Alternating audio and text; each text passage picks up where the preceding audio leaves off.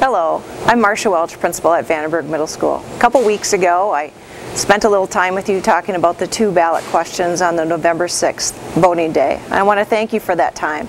Today, I'd just like to remind you that the first question is just about continuing an existing levy and helping us to continue the awesome programs that VandenBerge already currently has for you, so that we can continue bringing you the awesome test scores that we've brought the last couple years to our VandenBerge students in our community. The second question will be about giving you all-day, everyday kindergarten, so that when your students come to us, if they're kindergartners, they will become more prepared and better prepared for our teachers in order to expand their learning experiences in a greater, different manner. And then we can also, with that second question, give them greater technology advantages. So right now we have 6 smart boards in 40 classrooms, and hopefully we could expand that to possibly 40 out of 40 classrooms.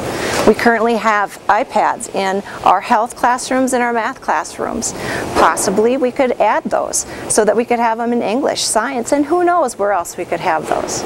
So please just keep informed about those 2 ballot questions and help spread the word to your neighbors and your loved ones. And I'll see you at the ballots on November 6th. Thank you and have a great day.